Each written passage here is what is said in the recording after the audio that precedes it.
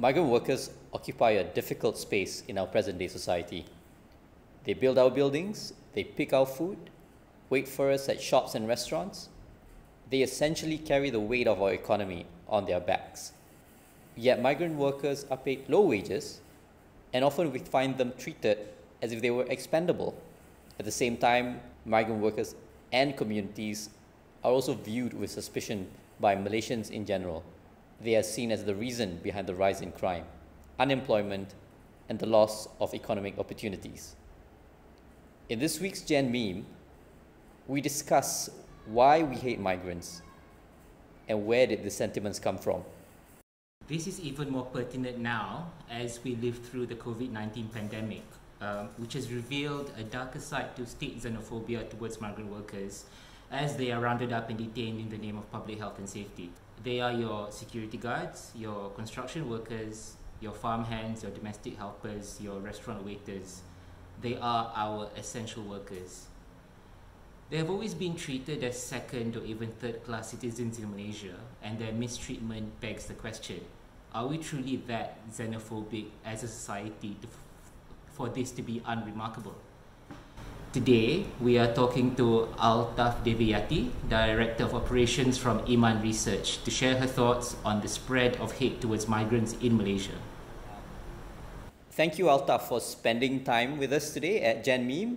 It's a pleasure to have someone with your experience share her thoughts and ideas on the subject. And I think, especially with what's going on right now, there's a lot of issues that's related to the issues of migrant communities, migrant workers, not just in Malaysia, but also around the world. And I think it's particularly fitting right now that this issue is a perennial issue because people will always be moving between countries, between borders.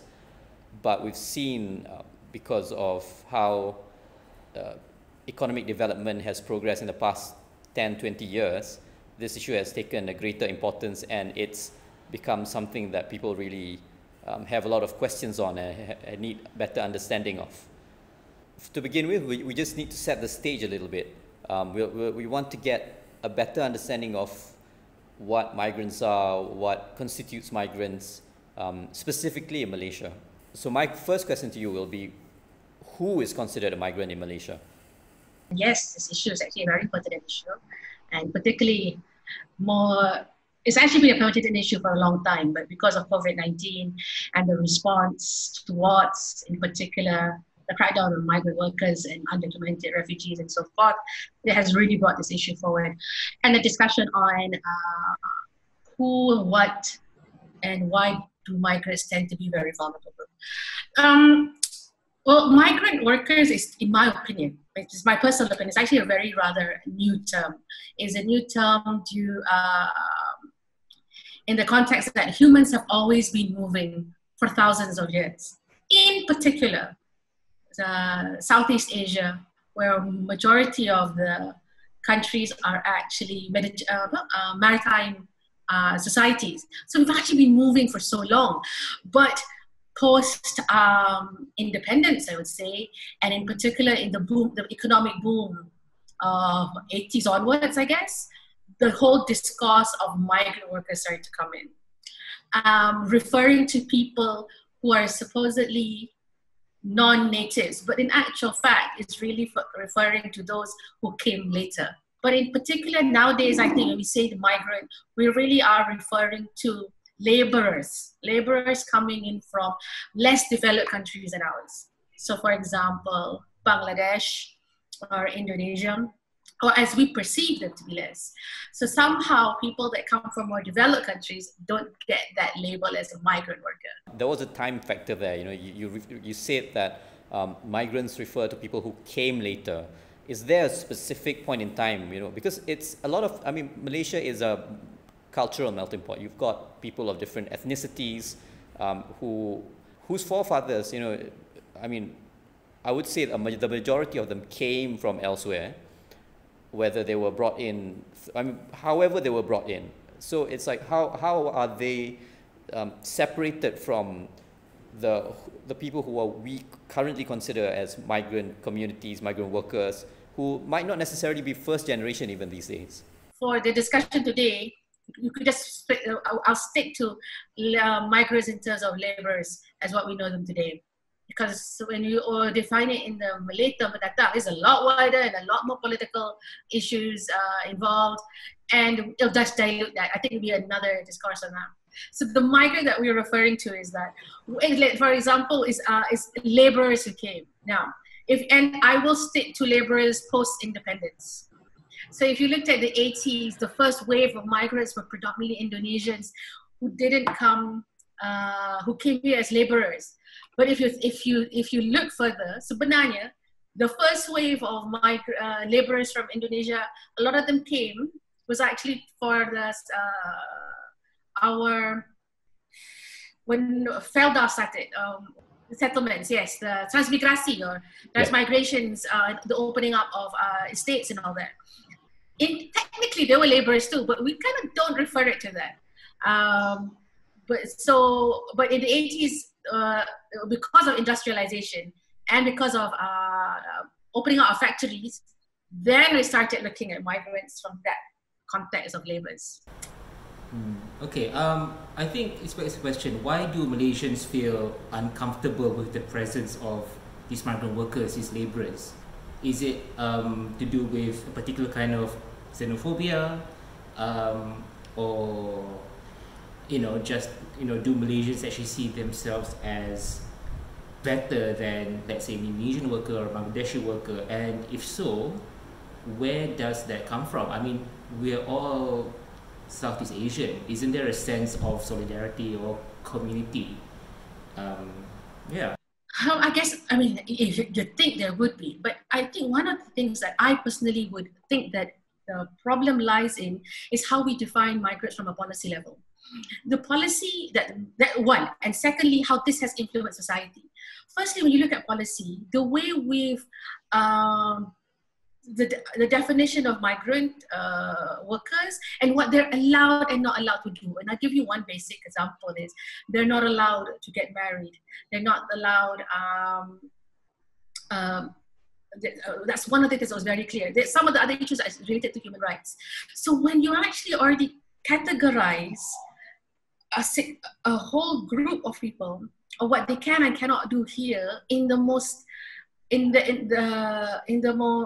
that removes their human rights, you kind of take away the humanity of it, because expats don't get that. Expats can bring their families. Expats can get married. Actually, expats are allowed to have a life. Migrant workers are here only to work. One. So how does that influence society? This is where I'm saying that if your policy is to define a group of people that are no different than they are just like cattle or workers or or robots, then that will spill over to how community sees them too. Why? One, because you don't have an integration policy. You don't have integration programs. You label them pati, pendatang tanpa izin, pendatang haram, things like that if they're illegal, of course. So it kinds of, and after years and years of this, don't you think society then starts to dehumanize the group? One. Second, even if they don't dehumanize to that extreme context, but the sense of respect kind of decreases. That's another. And then to top it all up, when there's ever a problem in the country, you blame migrants. Because you mentioned policy, could you just expand a little bit on that? What is meant by policy? One part of the policy is integration on understanding each other's community. So you know the do's and don'ts, the taboos and whatnot, what's forth. Second is also to understand of each other's roles. Majority of migrants who come here don't actually intend to want to live here forever. They're here to work. Their families and everything are in another country. So this whole notion that migrants are here to take over everything and get citizenship is 100%, it's not. Though there are some, which is natural, I mean, even for other countries too, but it's as though this onslaught that is coming is because of the lack of understanding of roles, the lack of understanding of culture, and when there is no attempt to do that, you only create hostility. So a policy that has to address this should be there. For example, if we're going to be taking in so many thousands of, let's say, factory workers, and 1,000 workers are going to be put into some district because the company is there, right? The factory is there. Shouldn't there be some kind of engagement with local district office and the community? You're having thousands of workers coming in that's from a different country. And it's only natural that locals should understand as well, not just the community coming in to understand local sentiment, but locals should also understand these newcomers are coming, and how to get along. And majority of them will come a few years and go back, but it's going to be a continuous process. So these policies are really not there. Our policy is really just, you're allowed to hire how many, the minimum salary, their do's and don'ts. You can't have a family, you can't, if you fall sick, a specific thing, and your visa's revoked or whatever not. Those are the type of policies that we have, which doesn't address at all the issue of how do you get along with the local community.